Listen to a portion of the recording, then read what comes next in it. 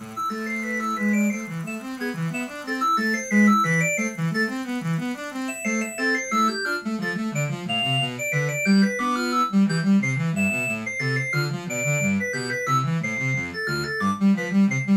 it's Tom from Texas, and it's time for another floppy deep dive, and it's time for another of the Many Faces series, where tonight I'm going to be looking at one-on-one with Dr. J and Larry Bird. This was one of the first sports games I ever played on the Commodore 64. Had classic things in there like breaking the backboard and instant replays, things you just didn't see before in a sports video game, which was so cool. And of course it had Dr. J, which was like the coolest in the late 70s, early 80s before Michael Jordan. Everybody loved Dr. J and wanted to be like Dr. J. And this was just one of my favorite all-time sports games, and I thought it would be really cool to look at the different systems that it was made on. So we're going to look at 8 different systems tonight and see what they look like, how they were different, what were the differences in these different systems. So pull up a chair, grab a joystick, and let's get started. So first we're going to look at the 8 systems that I played one-on-one with. And at first this game was released in 1983 for the Apple II. So that's the original system that they made it for. Then it came over to 3 new systems in 1984. It went to the Atari 800, the Commodore 64, and the MS-DOS of the IBM. Then in 1985, ColecoVision released it, and also ZX Spectrum. 1986, Amiga got its own version of it. And in 1987, the last version of it was released for the Atari 7800. So that's the exact order that the one-on-one was released, and that's the exact order where you'll see the different videos on the next screen of the gameplay. Each of these systems will be in the exact same location. So now let's check out the gameplay. So now let's look at the gameplay on each one of these systems. And again, they're in the exact same order, like I said. So up at the top left, we got the Apple II, second's the Atari, third one on the top is the Commodore 64. In the middle row we got the MS-DOS on the left, we've got the ColecoVision on the far right, we've got on the bottom ZX Spectrum, in the middle there on the bottom we have Amiga, and then the last is the Atari 7800. And you could tell just by a quick looking at these different screens that there's definitely differences in all these systems. Some are a lot closer than others, but some are just completely way out there. And we'll look at them one-on-one here in a minute, but let's just on these screens look at the comparisons. You can see in the Atari it has a red floor outline, and they actually kept that all the way down to the Atari 7800, kept the red floor outline. Obviously they changed it to the wood floor, but still, for some reason, Atari likes the red outline instead of the blue like the other game systems. And then the Amiga, of course, is completely different, and it has the floor with the white, the wood floor and so forth with the white lines. Now, let's go back up to the top where on the Apple, the original, what everybody was basing everything else off of. You could see that it looks like the other ones that came out the next year followed it pretty closely. The Atari and the Commodore 64 and the IBM, they all look really, really similar if you look at it. Especially the Atari, if you made that bottom of the floor blue, it looks almost exactly the same. In the IBM, MS-DOS looks very, very same as the Commodore and the other ones. So they kept it pretty similar in the 84. Then when it switched to Coco and Spectrum, these were probably the 2 most way out there systems. Coco, they look like 2 gingerbread men battling each other. They don't even have shorts or anything. They're all the same exact color, and just very odd. And we'll look at that more in close so you can see it better. And then of course ZX Spectrum, it's one of a kind system. So look at that, the blue and yellow and the gray. It's just nothing else like it. It's kind of like the graphics you would see on one of your watches back in the day, where you had just the different graphics, very simple, or something like that would be on your game watch, or would be on like a little handheld device or something along those lines. And then of course Amiga looks just beautiful, and it played really, really fast, but we'll get more into that detail when we show it up close. And then finally is the Atari 7800. So definitely a lot of similarities, but a lot of differences too. So now let's look at them one-on-one. So here's the original, the Apple II, and it looks very similar to all the other ones that came out following it. Well, most of them following it. And I liked it, except I did not like the sound. Because this sound here with the crowd cheering is like nails on a chalkboard to me. It is the most ridiculous sound in the world. And you have to hear it every time they score a basket. I literally wanted to poke my eardrums out. Just the fact, it just drove me insane. And I'm so glad that they fixed that in future versions, because I would not been able to play this game very long with the volume up. And maybe people back then in the Apple II didn't have volume and didn't have to hear this nonsense, but listen to it. It reminds me of Dumb and Dumber when he says, "You want to hear the most annoying sound in the world?"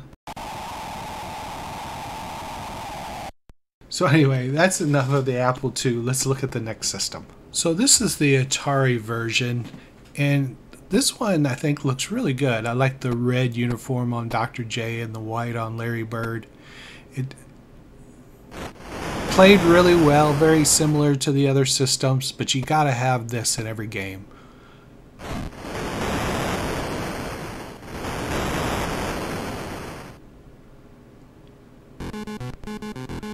The shattering of the backboard and then getting an earful from the janitor. That is just so freaking awesome. And it's still cool today. You still, when you play this game, you want to shatter that backboard. And just love that about this game. Thought it was just a nice touch and a cool feature to be able to see that, even though it didn't happen all the time. But it's very, very cool just to be able to dunk and do that. Now, another thing that was pretty cool about this, if you look at the bottom, you can see that white line at the bottom on the right, and you can also see a little bit of red on the left. That's their fatigue bar. So most games didn't have a fatigue bar with the sports, but this one they put it in there, and it was actually made it more realistic and fun to play. So your guy couldn't jump as high, or your guy was, you know, not moving around as fast. So it actually enhanced the gameplay. Another cool thing that was in this system is just the fact that you could, you know, turn around. You had control of putting your back to the player and then drive into the basket. And then also there's penalties in here, so if you were cheating and hacking trying to steal the ball, you would get the cheat and the hack. And then instant replay. It was also really cool when one of your plays was good enough where the computer thought it called it out to do an instant replay on it. So that's the Atari version. Let's move on now to the Commodore 64 version. So here's the good old Commodore 64 version, and this is the version that I played and grew up on, so I compare all these different systems to this one. And I just loved it. The gameplay wasn't too hard, but hard enough to where it was a challenge. You could get in there and do, basically there's different levels that you could set this on. You set it to pro, it does get a little bit more difficult, but you can do park and rec and different settings along those lines. You can make it play it where, you know, you're actually playing somebody else or play the computer. So they gave you lots of options of how you want to play and the different ways to play. And I always love to be able to block behind, like when they do the shot and get the thing. And then of course you got your instant replay again on the Commodore 64. Got your fatigue bars down at the bottom, and I didn't see the fatigue bars didn't go up as fast as it did when I was playing the Atari one. Which, just little things like that, just little nuances that I just noticed different in the games. Overall, it's pretty much the same play, you know, with the buttons and so forth. So they all played very, very similar, not a lot of differences. Commodore 64 likes to do a lot of instant replays, as you can see on here. At least in this game they did. Maybe I was just doing fancy things and they really liked it. I don't know what actually triggers it to do the instant replay, if it's just random or if it actually there's something to it that it actually pulls it up to do that. I'd be interested to know how that works. Here's another instant replay. So that's the Commodore 64 close-up version. So now let's move on and look at the MS-DOS version of this game. So here's the MS-DOS, and it looks pretty good. It's very defined, kind of just like the Commodore 64 and the Atari. But that was the crowd, right? So we're right back to just like the Apple II, where when they cheer, it's just ridiculous. The crowd just doesn't sound like a crowd cheering.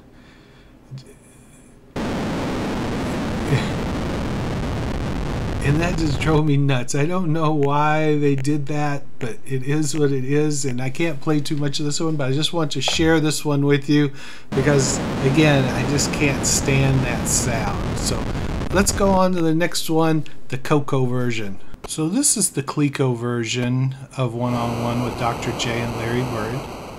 And immediately you could tell that when it came to making Dr. J and Larry Bird, they looked all the same color. They looked like two gingerbread men playing basketball one-on-one. And just looks ridiculous in my mind. I couldn't get into this one, but like the fact that, you know, it's something different to look at. If they all were exactly the same, wouldn't make a very good video.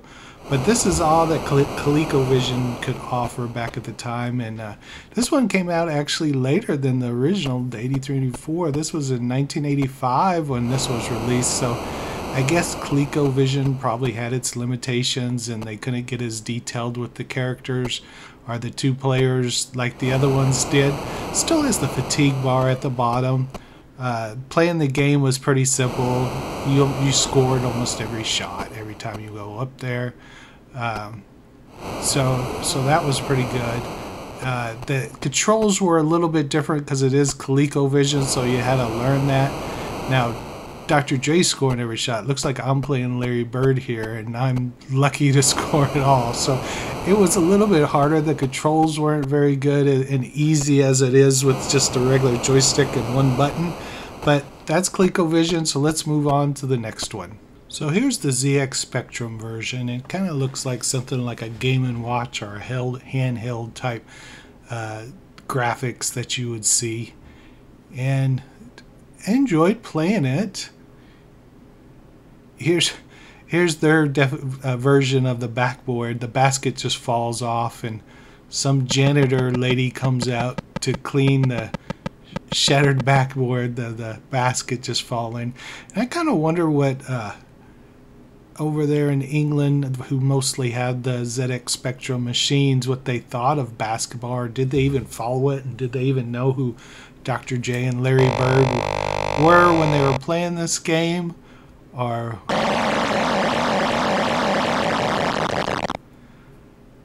interesting. And so it just different version. I liked it just because, again, something different to look at, so it wasn't all similar, the exact same.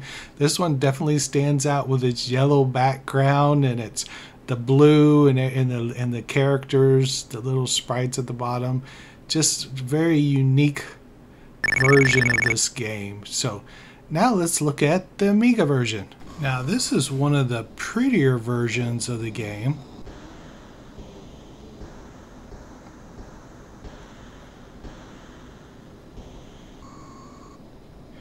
And definitely you could tell the contrast. I love the red uniform and the Boston Celtics uniform Larry Bird's in. Looks really good. But gameplay wise, I didn't think gameplay was as fun or as easy to just start, pick up and play as the Commodore 64 or the Atari or even the original Apple. As you can see, you still get penalties and you got your ref coming out. This game kind of played fast, and in fact I even slowed this down a little bit because it just moved way too fast. It was not very the game flow was just ridiculously quick, and so I had to slow it down. And Dr. J was up, I think scored, if you watched the whole game, over 100 points on me. It was just constant dominating. I was terrible as Larry Bird. But like I said, I enjoyed the Commodore 64 version better than the Amigas. It looks pretty, but gameplay wise, I'd give it a thumbs down. So last but not least is the Atari 7800, and I actually like this version of the game. It looks really good. This was the last one that came out in 1987, I believe I said in a previous screenshot. And it looks like on this one to me that Larry Bird has a mustache, because it just, when it's done a front shot of him, don't it look like he's got a mustache? And they both have similar colors, so they both have a purple and white, where Dr. J is like almost all purple, and Larry Bird switched up a little bit his uniform. So graphics wise, everything's a little bit crazier, a little bit different uniform wise, but I like the layout. The play of it was pretty fun. It was a good speed. Still had everything, the fatigue, the penalties. You could call timeout, as you could just see. And when you call timeout, that rests your fatigue all the way, so it gets you going again. And I'm sure it was just a button that I didn't know. I was probably Dr. J, and I'm calling timeout, you know, like a minute into the game. But just enjoyed playing this one. I thought it was pretty fun. So that's all the different faces of Dr. J and Larry Bird, and on the different systems that they made it for. And had a blast playing all these games. Thought it was really cool to just see the differences, and I enjoy doing these mini faces series where I get to play all these different games and then play all these different systems, because I usually just get to see the Commodore 64. That's all I saw growing up in the 80s, and didn't even know these other games existed or were out there, to see these different versions. So to be able to now play them and compare them and see what other people grew up with is just really, really cool. So let's get this thing wrapped up. So that's it, guys. That's one-on-one with Dr. J and Larry Bird. If you like this video, please give it a thumbs up or thumbs down. I appreciate all the comments, anything, any videos you might want, or any video games you might like to see in the future. I'm open to different suggestions, but tonight it was all about Dr. J and Larry Bird and one-on-one. So until next time, thank you for joining me on another Floppy Deep Dive.